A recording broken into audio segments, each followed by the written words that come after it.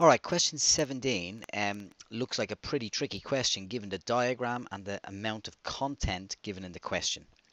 So it, this question did cause a lot of problems to students. But if we approach it carefully, with a little bit of thought, we should be able to work this one out. So Summit has a pond in the shape of a prism. I'm going to highlight that word prism.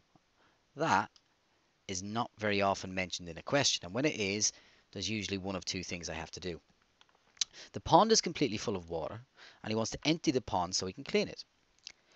He uses a pump to empty the pond. The volume of water in the pond decreases at a constant rate. So I see the word volume, the volume, and prism, and a constant rate. Okay.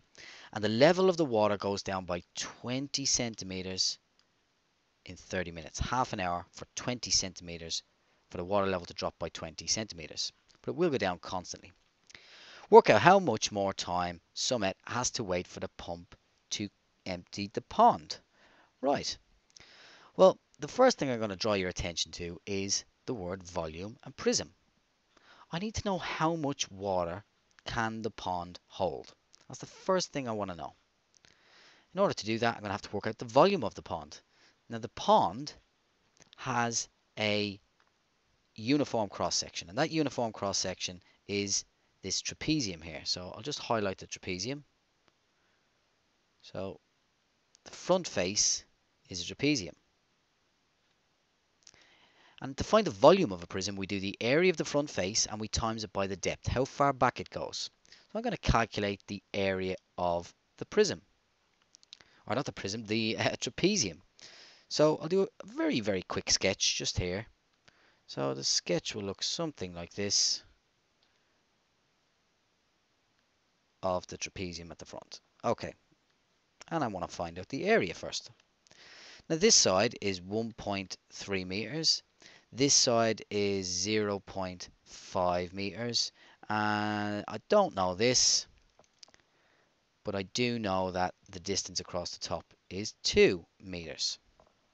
In fact, I'll worry about the units in a moment.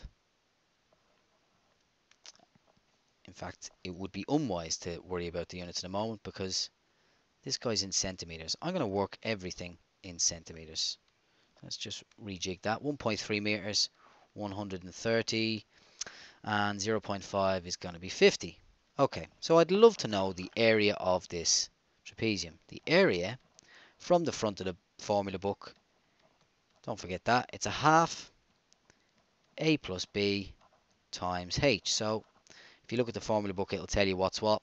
I'm going to add the parallel sides. I'm going to times by the height, which in this case is 200, and then divide it by 2.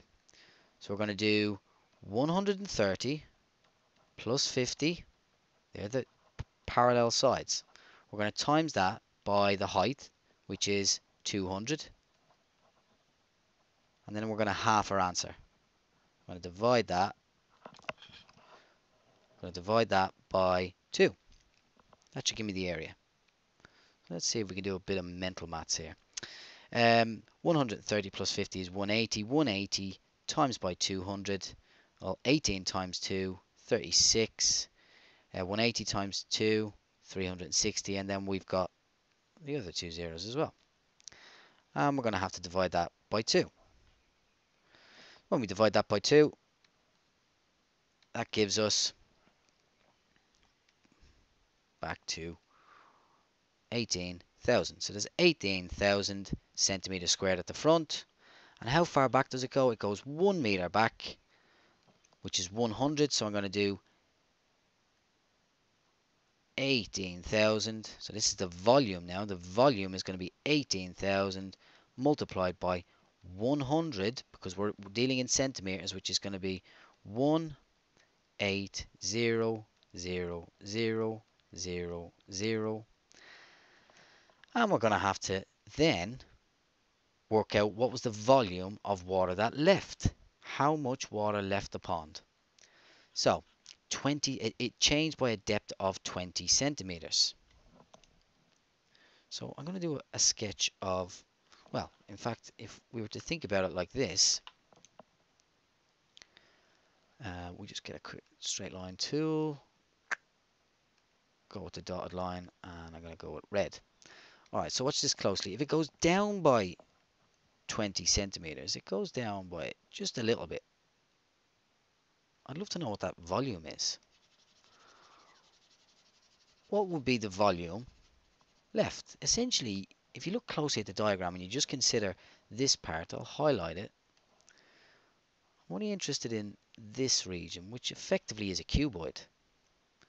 So this is a cuboid here. So if it dipped by 20 centimeters, that means one of the dimensions is 20 centimeters. So we've got a dimension, say one of the height, if you will, is 20 centimeters. Now it goes back 100 centimeters still, and it goes across 200 centimeters still. So to get the volume of water that it dropped by is going to be 20 times 100 times 200. So I'm going to write that the volume of water that left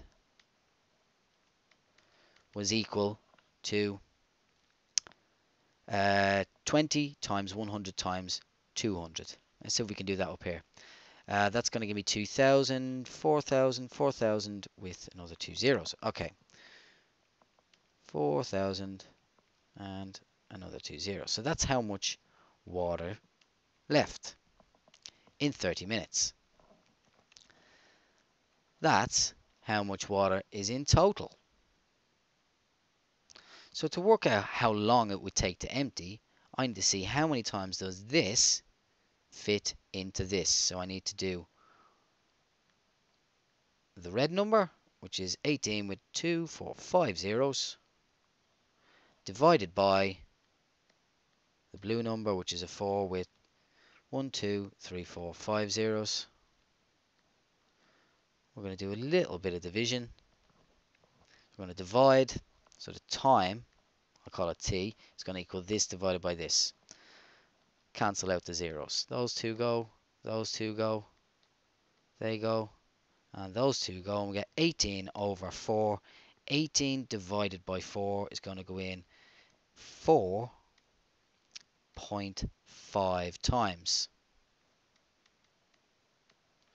So that means altogether the time is going to be 4.5 times this 30 minutes. So I'm going to write down that the total time equals 30 times 4.5. 30 times 4 is going to be 120. So that means by 4.5, 135 minutes. That's 135 minutes in total. But let's go back to the question. How much more time? I should have highlighted that. Work out how much more time Sumet has to wait for the pump to empty the pond. Well, they've waited 30 minutes already. That means time left.